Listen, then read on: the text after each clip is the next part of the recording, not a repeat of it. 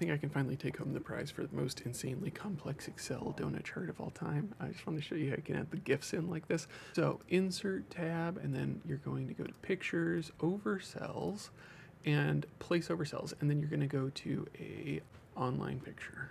It's going to pop up a little box on the right.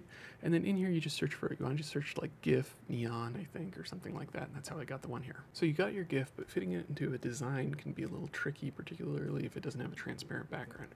And this is where things get kind of cool. So a few things. The first important one is that under the picture format tab, there is a crop option, and you have to click the drop down. A lot of people don't even know there is a drop down, and go to crop to shape. I'm going to select a circle as the shape I crop to, and it's going to fit it into the circle. If I want to edit it and resize it, I can just hit crop again, and I get this window for placing it right where I want it inside of that circle. And now it's really just like fine tuning it. So like maybe I want to give this some effects or dial it in. I'm going to click into the image, go to the menu way over here on the right. First thing I want to do is I'm going to make the picture a little transparent. That's one of the options. Not too transparent, just a little bit.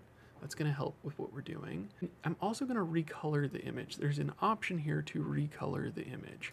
You can do different options. It's going to be under the picture color drop down.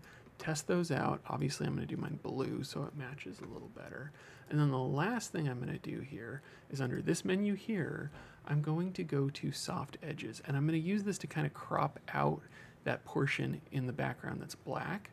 And so we're going to go to soft edges, and I'm going to put this at like 100. And see how it's kind of trimmed everything in like that so that it's just the shape I want itself. Then when I drop that shape in, it fits much better into the design, just much, much easier to use now. So all these little tricks for dialing in GIFs or really any pictures can be really helpful if you're trying to integrate imagery into your charts.